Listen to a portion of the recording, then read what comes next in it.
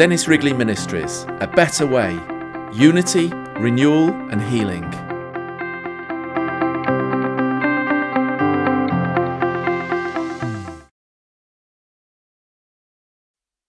We live in a shrinking world. More and more people from different countries are mingling. And I'm very excited by what God is saying to us in the churches. From all over the world, Christian people are coming.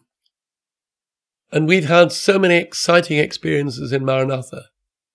I have in mind an occasion when we had 34 different nationalities for a Maranatha gathering.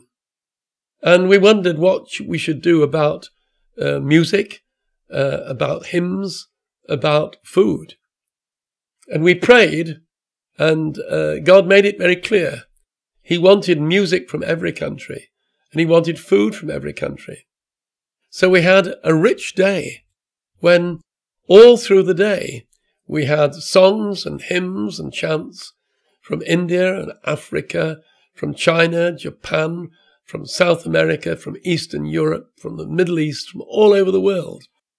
And I'll never forget the meal we had. It was groaning, so many different colours, so many different flavours. And then we had their wonderful music sometimes from instruments we'd never heard before.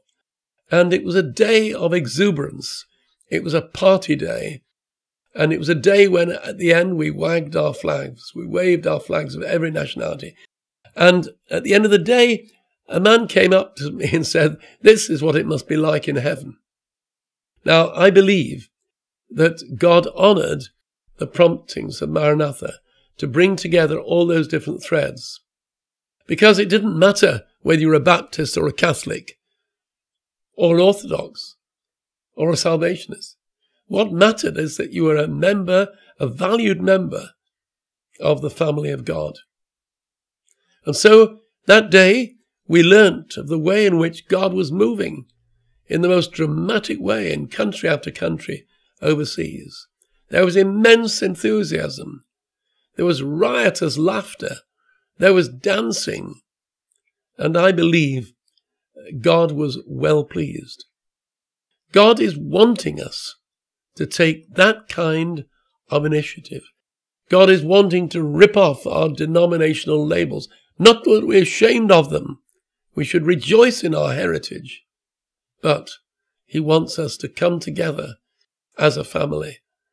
I believe Jesus loved parties.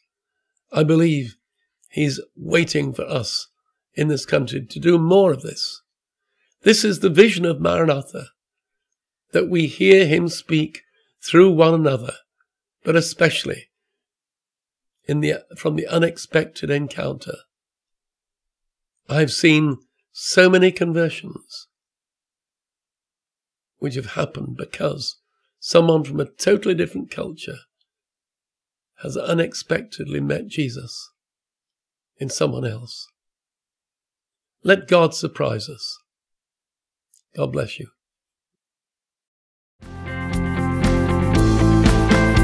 Dennis Wrigley Ministries, a better way, unity, renewal and healing. Thank you for watching.